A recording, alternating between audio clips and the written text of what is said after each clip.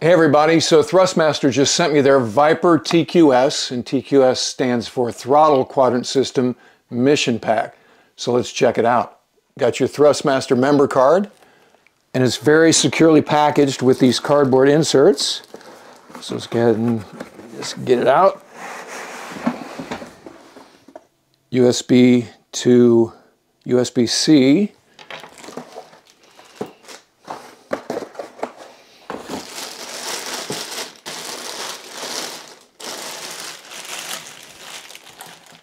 And there you go. That looks very badass. Gear handle, all the right switches, all the right HOTAS for the Viper. So let's go ahead and hook it up. I should also recognize my teammates for this episode. That's Decker, he's a PBGV. And over here is Sailor. She is a German wire-haired pointer. So they're here, very interested in what's going on. So as I've documented on the channel before, but just as a reminder, I'm currently configured for a Hornet. I've been alternating between Hornet and Tomcat modules, mostly flying the B version of the F-14. But I have the Thrustmaster HOTAS throttle quadrant here, 2 throttles for 2 engines. But of course the F-16 only has 1 engine and it's configured for a side stick. So this next level racing SimPit has the modularity where reconfiguring for the Viper is not a big deal. So I will take the center stick and mount it over here on the right side. And Thrustmaster provided me this stick a while ago. I've used it for the A10 before, the A10 module, but now I'll just mount it on the side. Here's the throttle quadrant and stick mounted in the proper places for the F-16 module. You can see here I actually have 2 bases, which makes moving the stick from the right side to the center easier. Otherwise you're going to have to unbolt it and screw it back in, which is not a total hassle, but it would take longer. Thrustmaster has some clamping systems for tabletop, but because I have this SimPit, what I do is just bolt it on in 2 places, which makes this nice and sturdy, which is important. This has got an official U.S. Air Force endorsement, so you can assume it's accurate as a function of that by itself.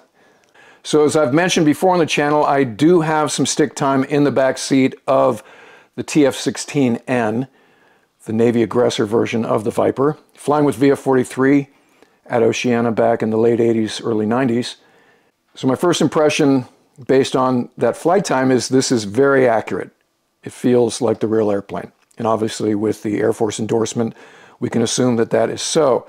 The TQS comes bound, so it should be plug and play in terms of the interface with DCS.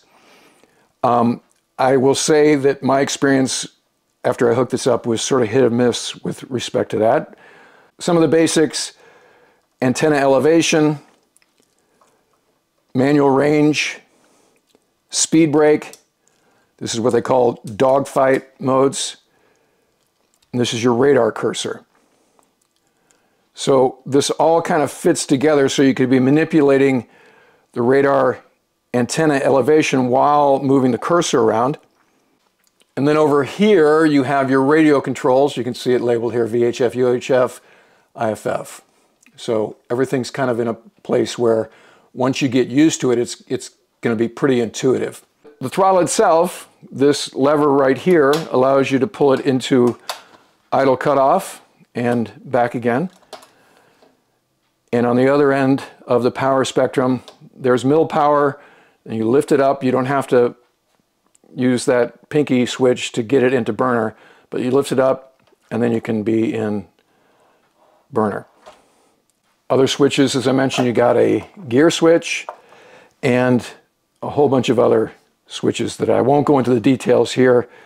The other thing that is a DCS artificiality on this TQS pack is this switch here is your zoom switch. And then you can reset it just by pushing it in. So this is the one that I normally use on the other 2 throttle system for zooming, but if you're in the heat of battle, that's pretty far away. So this one is a good mod there for DCS specific stuff. Other thing to note is this slap button for expendables, flares, chaff. So if you're in the heat of battle, just hit that and chaff and flares come out as you have them programmed. This is another good reason to have this thing secure, because if you just have it sitting on a tabletop and you hit that, it's going to knock the whole rig over. And as I mentioned before, this is the Viper stick that Thrustmaster gave me some months ago, and I have used it for the A10 module and actually the P51. So now it's pretty cool that I'm using it for the Viper, mounted on the right side like a Viper stick should be mounted. All right, let's do a fan flight using the F-16 module and see how the TQS mission pack performs. So here we are at Creech Air Force Base in the Nevada desert, flying with the Gamblers. Right inside the airplane, left side throttle quadrant, and you can see from the detail in this F-16 module that it is exactly like the Thrustmaster TQS throttle in terms of knobs and dials and rotaries. Gear handle, and I'll actually use the physical gear handle on the TQS mission pack to raise and lower the gear, which is pretty awesome.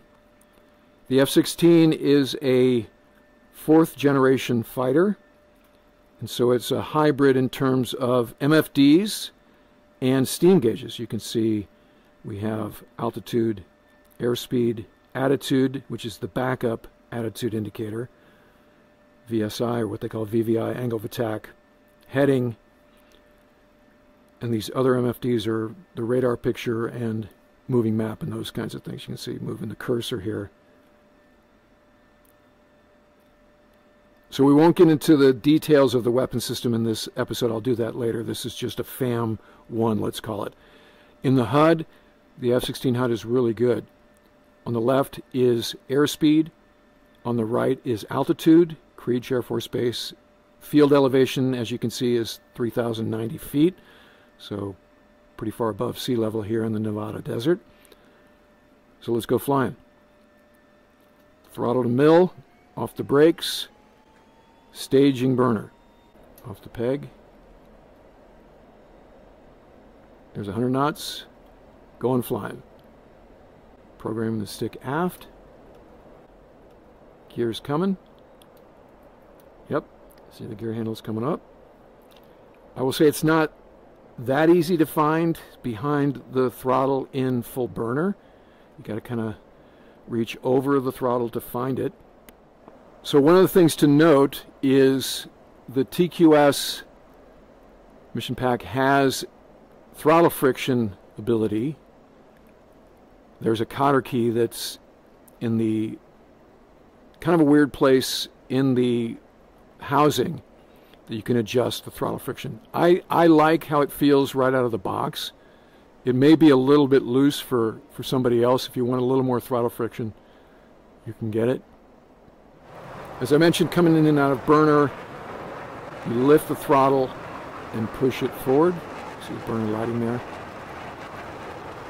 Different than the other throttle quadrant that I use for the Hornet and Tomcat, which is sort of push through. There's a slight friction between mill and staging burner.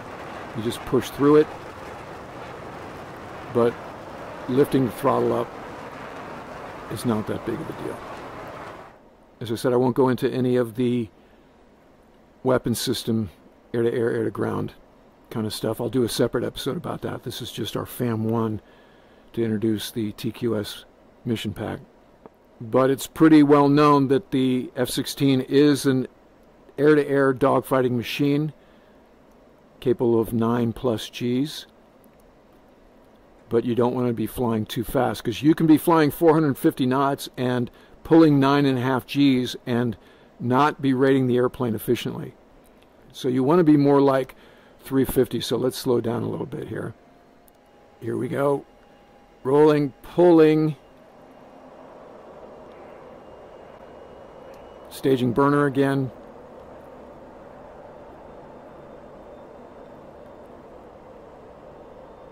The airplane can rate all day.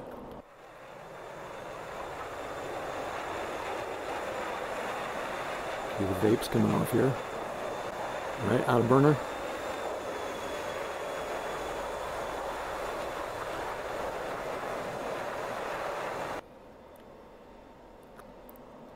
Let's get some more speed back into burner. And let's go into the vertical. I'll head up at 450 knots. All right, up we go. Programming smooth aft stick. When I get to 90 degrees nose high, I'll just hold it. 80, 90, there we go. So let's take a look outside. We're coming out of burner. All right, let's keep the pull coming. Powerful jet. Okay, one of the best tests of this throttle quadrant smoothness is flying formation and in-flight refueling. So here we are in what's called port observation on the KC-135. Now, the Air Force style of tanking is, as you probably know, different than Navy in that the tanker is the male and the receiving aircraft is the female, as it were. Ready, pre-contact. Cleared contact. Okay, so we'll drive into position. There we go. I like this visual right here. So it's just hanging here. And again, this throttle quadrant's nice and smooth.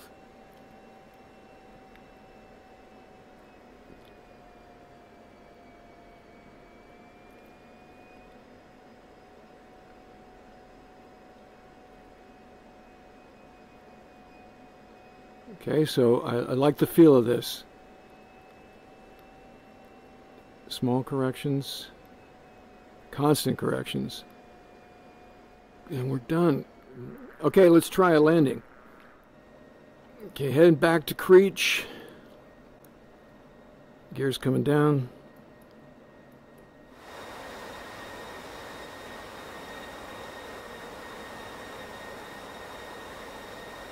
Putting the flight path marker where we want to land.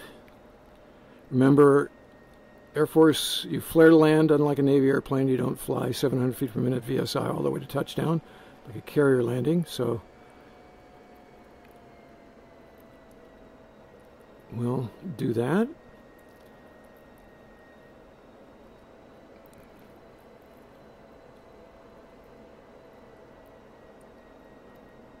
And I'll go to idle as I start my flare, just like a civilian airplane. There we go, flaring. And we're on deck.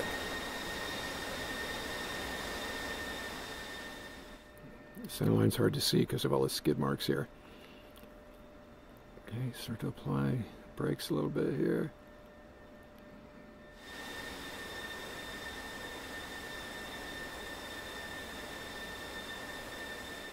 Again, this throttle quadrant is nice and smooth.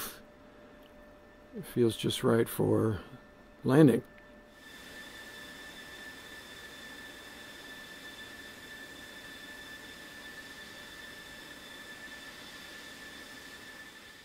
So there's a real quick Viper fam. I look forward to getting into the details of both the air-to-air and air-to-ground capabilities of this module in DCS in the weeks to come.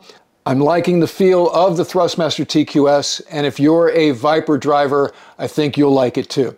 For more technical specifics about the Thrustmaster Viper TQS, check out Red Kite's episode on the subject.